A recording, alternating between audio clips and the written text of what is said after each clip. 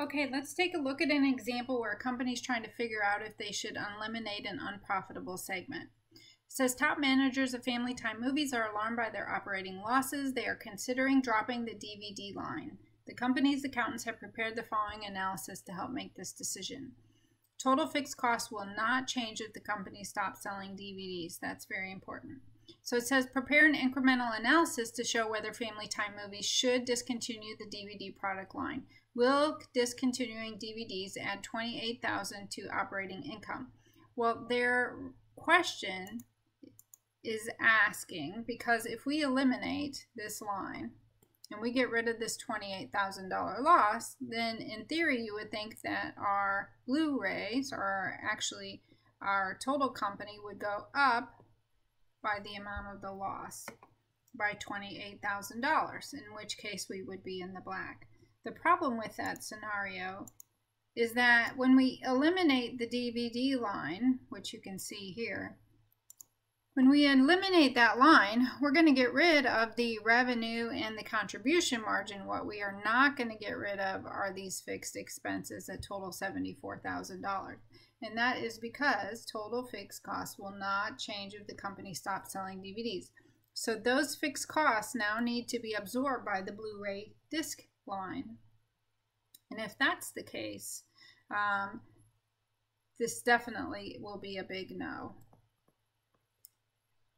Let's go on and look at the second part of the problem. So it says that let's assume that the company can avoid $29,000 of fixed expenses by discontinuing the DVD product line. Okay, so essentially what they're saying, we can get rid of this line. We're going to get rid of all of the revenue, all of the variable expenses, and $29,000 of the fixed. So if we're getting rid of $29,000, let's say that our manufacturing costs drop down to $30,000. So then what happens? So our total, we can just carry across 301 for revenue because we got rid of DVDs.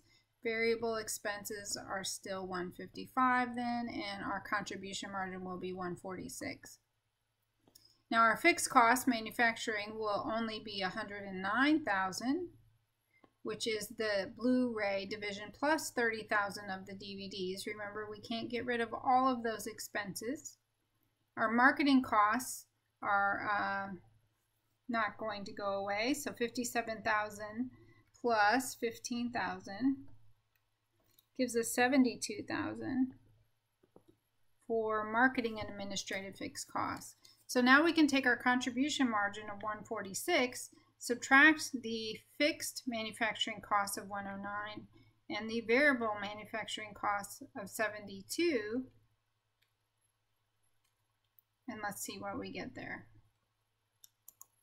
And it looks like we will still be in the hole $35,000. Now that's worse than what it was before, right? If we kept producing the DVD line, we're only losing $18,000. In this case, if we quit producing the DVD line, since we cannot get rid of all the fixed costs, our losses will grow to $35,000. So that is certainly not a good strategy.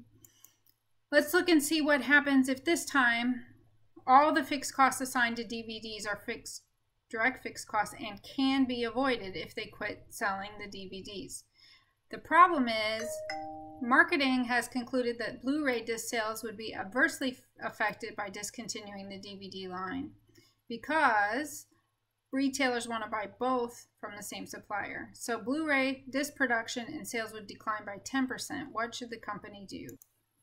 Okay, so let's do a kind of a before and after picture here. So we can say this would be before and this will be after. So before, we had sales of $301,000. Well, if we're going to reduce that by 10%, that means my sales will drop to $270,900. And our variable expenses would also go down then if our sales are dropping by 10%. And those will go down to $139,500. Just take 90% of the existing number. So my contribution margin then falls to 131.4, which is fine. Now, these fixed costs are going to remain the same though, so we will have them still at 79,000. We are only able to get rid of the DVD fixed costs. So 131.4 minus 79,000 minus 57,000 puts us at a loss of $4,600. Okay, so if we compare that to where we were at before, we had a loss of oops, sorry about that. We had a loss of $18,000. You can see right here. Now we're down to a loss of $4,600. If that's the case, then this is the better scenario, and we would go ahead and do that. A loss of $4,600 by discontinuing DVDs. Assuming we can get rid of the fixed costs, even if it affects Blu-ray discs by 10%, is preferable to continuing to sell DVDs and taking an $18,000 loss. That is a difference of $13,400 between those two alternatives. $18,000 and $4,600 is a difference of $13,400. So we would be $13,400 better off to get rid of the DVDs, assuming we get rid of the fixed cost, even if we have to take a 10% loss.